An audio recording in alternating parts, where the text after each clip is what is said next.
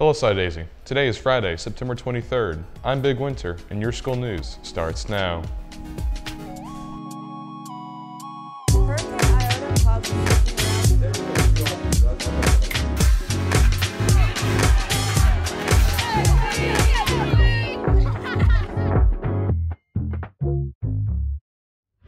Every student of Sci Daisy is now expected to join at least one club this year. If you haven't joined the club off the Google form that your first period teacher gave you, sorry, but the school will have to pick it for you. You are now required to have at least one club this year, so good luck and have fun. Chattanooga State has announced a new partnership with CHI Memorial Hospital for a new apprenticeship program. The Medical Assistance Apprenticeship is the first white-collar occupation the school has offered. The one-year program includes paid full-time employment at CHI's Chattanooga area clinics, classes in the evening and online, and on-the-job learning to prepare students for a career with the hospital network. Certification at the end of the program will be recognized in all 50 states. Medical assistants are one of the fastest growing occupations in the healthcare field today. Election day is nearly upon us. Are you registered to vote? The fourth Tuesday of September is National Voter Registration Day. The National Association of Secretaries of State started the event in 2012. It's a coordinated effort from local, state, and national organizations to urge people to register to vote. Hundreds of thousands of people take part each year. You can register for voting in Tennessee online. Check out gotn.org for more information. Now we have info on Rachel's Challenge movement coming to our school this Monday.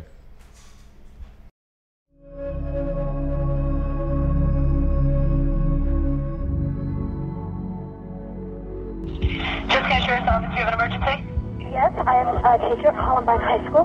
There is a student here with a gun. 144 additional shots fired, large caliber. Okay, has anybody been injured, ma'am? Yes. Okay. Yes. And the school is in a panic, and I'm in the library. I've got students down under the table, kids. Heads under the table. On the floor, you better stay on the floor. Oh, God. Stay in the line with me. Oh, God. The gun is right outside the library door.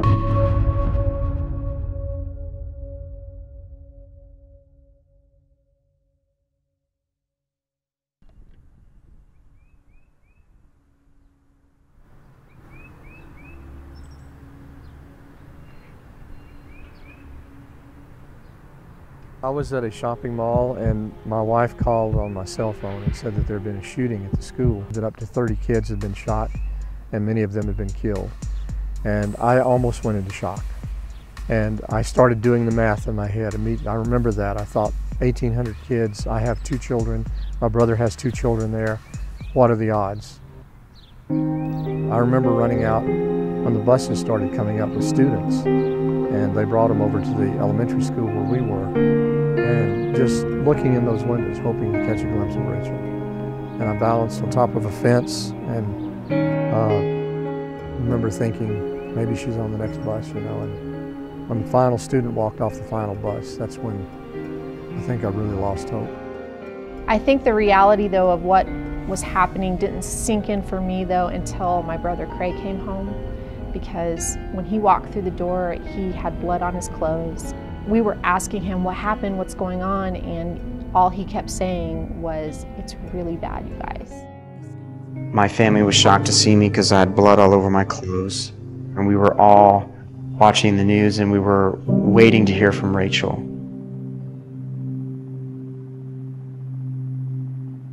We ended up waiting all night.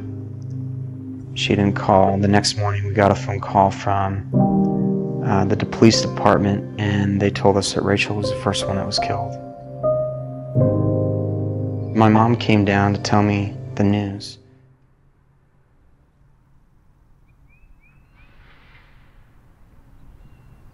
I do remember feeling irritated that birds were singing. I mean, it's the weird things that your emotions do with you, and I thought, you can't be singing, my daughter's gone. The grief that followed, like, it wasn't that Rachel died so much that bothered me as much as how she died. You know, my sweet little sister who loved people and life. In the following weeks, the police discovered Rachel's backpack, at the bottom of which was her diary filled with positivity, wisdom, and statements that were sometimes even prophetic. How do you know that trust, compassion, and beauty will not make this world a better place to be in and this life a better one to live? You just may start a chain reaction. And start a chain reaction she did, by inspiring her family to start Rachel's Challenge, a nonprofit organization that reaches out to schools and kids everywhere to make the world a better place with love and not hate. I can't hate them. They win if I hate them. Shots in the building. They win if I don't forget. Rachel's Challenge will be coming this week to Saudi Daisy, providing lessons and additional training, optional for those who want to do more. Over the last 2 years, we've seen over 500 suicides prevented that we know of. We've seen over 7 school shootings prevented that we know of. Students attending the meeting will be separated by grade, with sophomores and juniors going together. Each will last an hour long, starting with freshmen at 7:30, sophomores and juniors at 8:45, and seniors at around 10 o'clock. After lunch, there will be a special training for students who are interested and want to make a difference. Hurricane Fiona continues moving north into the Atlantic, leaving behind heavy damage in its wake. Recovery efforts are now underway in the Turks and I used to know how to say that. It's the Caicos or the Caisos. I'm actually gonna look up how to say that. Give me a second. I gotta look up how to say that. I think it's Caicos. Recovery efforts are now underway in the Turks and the Caicos Islands. That's after Hurricane Fiona moved through the region this week. Authorities there on Wednesday evening were thankful that no lives were lost on the islands during the hurricane, though there were reports of damage at the Grand Turk Airport and other locations. The storm is expected to pass west of Bermuda on Friday and continue north towards Canada.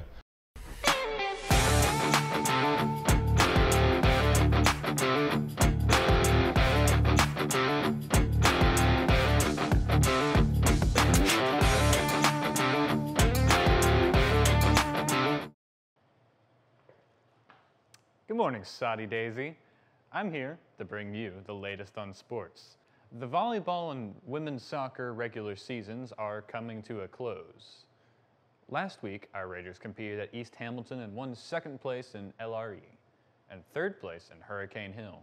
Tomorrow, they compete again at Warren County.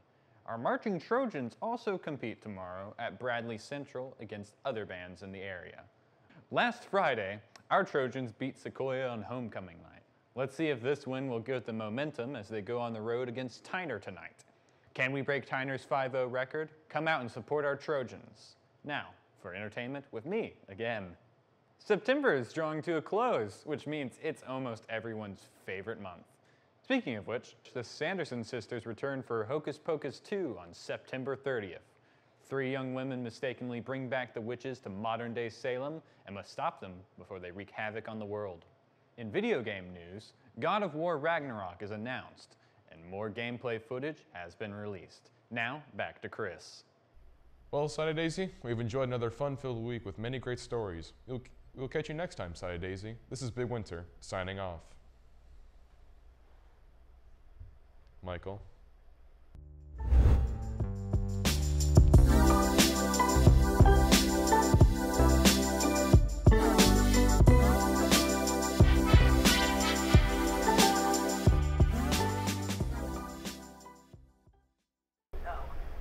And instead, just go to Turks and Caicos and listen to 3 It is Caicos. Caicos. Caicos.